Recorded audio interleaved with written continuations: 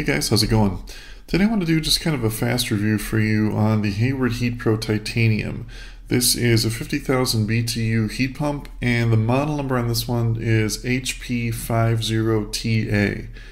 Should mention too that I actually found a pretty good deal on this, and I'll put a link in the description below so you guys can check that out. Okay, so I hadn't seen that many reviews on this, so I thought I'll just give my 2 cents based on my experience for somebody that's looking for one of these. For one, I really like it a lot, and there's a couple reasons why. For one, it's very efficient, quite a bit more so than my last heat pump. I found my bills to go down quite a bit when using this one.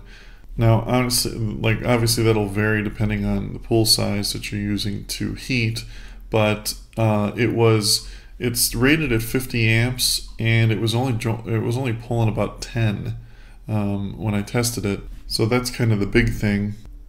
Secondly, it heats very quickly as well too. 50,000 BTUs is a lot, and I would say for a pool between 20 to 40, even up to 50,000 gallons, this is going to heat it plenty. Certainly enough power for anything like that. Even larger pools than that, it just might take just a hair longer, but you wouldn't need anything more powerful for a pool, like I said, from about 20 to 40 plus 50,000 gallons. Another thing I really like about it too is it's quiet. Very, very quiet, much quieter than my last pump. Now, Hayward are kind of known for quality. They've been around for a long time. It feels like a very well-built unit. It uses a titanium heat exchanger. It uses a very heavy-duty UV-resistant PVC-ish, kind of like a high-end plastic paneling for the entire thing. And it's very simple to use too. Just a standard interface where you basically adjust your temperature. There's 3 buttons and an LCD screen readout, which I like because it's just easy to use and easy to set.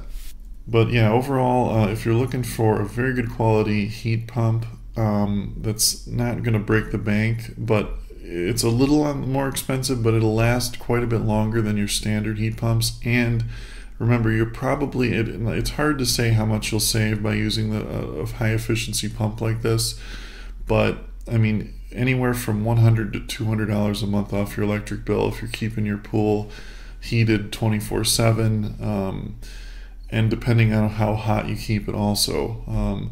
So it can vary. It's hard to give you an exact number, but anyway, I really like this thing a lot. If you guys have any more questions about it, just leave them in the comments below. Thanks for watching, and have a great day.